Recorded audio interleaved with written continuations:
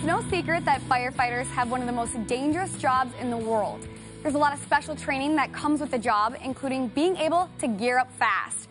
Our first guests are no strangers to the demands that come with the job. We have Ian Stark and Jared Nices. They're both board members with the Sioux Falls Firefighters Association. And they're here to show us what goes into gearing up for an emergency and share an event this weekend that will test the endurance of community members, firefighters, and more this weekend. Welcome, gentlemen. Thanks for having us. Okay, so I started already. This is called bunker gear. Yep. And I started already with the pants on because I have a skirt on. I didn't prepare very well. But we're gonna, normally you're timed for this. Right. How long does it normally take you guys to get in all this gear? Usually we try to get it done within a minute and 10 seconds. Yeah, that definitely is not going to happen for me. This is hard to get on. Okay, so first step is you put on the pants, you got the boots. Boots are in the pants already. Boots are in the pants. Yep.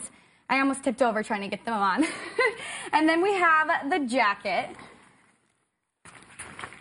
Now, this is pretty heavy. Yeah. And this is fire resistant? Yep. Okay. And heat resistant. And heat resistant. Yep. Okay. Whew, I don't even know if I can zip it. And then we have the mask. Yep. This goes on first. So what does this help you do while you have this on, when you're on? Well, this obviously protects your face, Yep. but it also hooks to our SCBAs, our packs. They have a regulator that comes up and it goes into your face piece here so you can breathe the fresh air. And then we have the helmet. We have a helmet. That's backwards.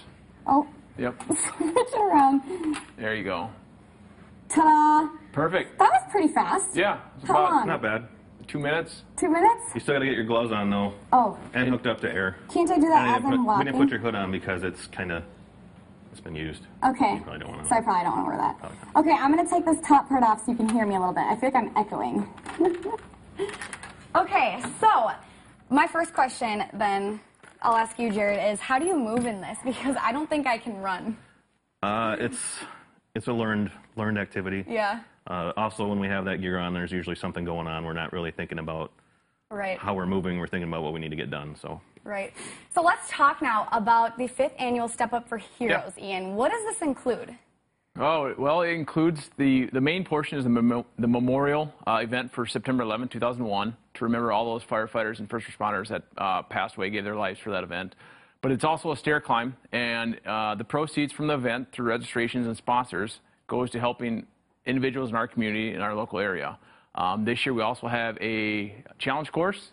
So for those that want to do more than just climb stairs, there's a challenge course that's kind of a CrossFit-based obstacle course. And then there's also a junior firefighter course for the younger recruits for want to participate in firefighter activities. So. Okay, so Jared, tell me a little bit more about this option for the juniors. I mean, as far as firefighter activities, what will they get to do? Basically, to do all the fun stuff, they'll get to run through a little course. It's usually with inflatables. They'll be able to spray some water at a simulated fire, not a real fire, obviously. But they get to do all the fun stuff that we get to do. Same things we usually do when they come in for tours and whatnot. Spraying water, hands-on stuff. All the hands-on stuff, and all the tools and whatnot.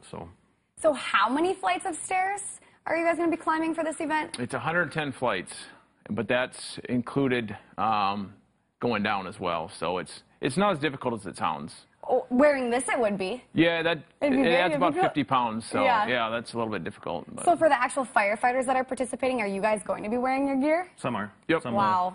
Some are going to bring their kids. Some will be carrying their kids to simulate that as well. Okay. Just depends on how they want to do it. So we have some police officers that come, and they'll come in their SWAT gear. Okay. I think we had one last year that wears gas mask as well. Oh, wow. So yeah, people like to make it harder than it can be, but right. It's fun. It's fun to see everyone in their different uniforms, different gear, and stuff like that. So let's talk a little bit more too about what this event does. I mean, where do the proceeds go? Yeah, so it goes into basically the Step Up funds that. And we look for, or have people, that we look for people in our community that are in need of help.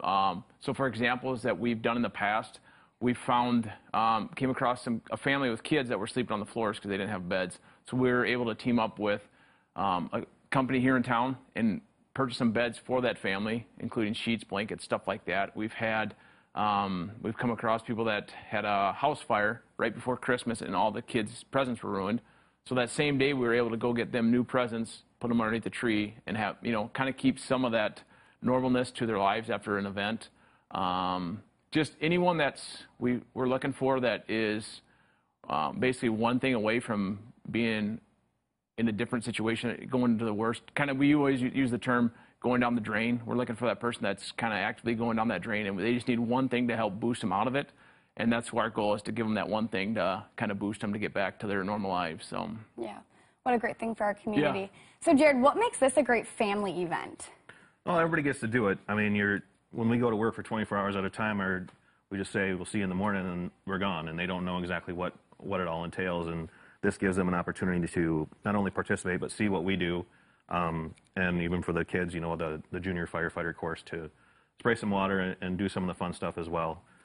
We obviously don't want to expose them to everything that we do and see, but all the fun stuff, they get to be a part of that. So how has the event grown? This is the 5th year, but in comparing to past years, how has it grown? It just takes word of mouth. I mean, the more people that go to it, they tell their friends, "Oh my God, it was amazing, and you need to do this next year." And just getting the word out and getting people that are able to make it come out. And they are. I've never heard anyone say that, "Man, that was a waste of time," or "I wish I wouldn't have done that," type thing. So. What a great cause. Well, let's go over the details now, so anyone that wants to get involved and participate can attend this event. So it's on Saturday, September 21st at Howard Wood Field, and they're going to be climbing 110 flights of stairs, and then there's also a challenge course. We have the website right there, SiouxFallsFirefighters.com, to register and get signed up. So thank you so much, gentlemen, for coming in today and telling us all about this. And you guys are coming, I assume? I need to now, right? Yeah, you have to now. You can wear Jared's outfit. I don't know if I would manage even getting up 2 flights, but thank you guys so much. Thank you. Thank you.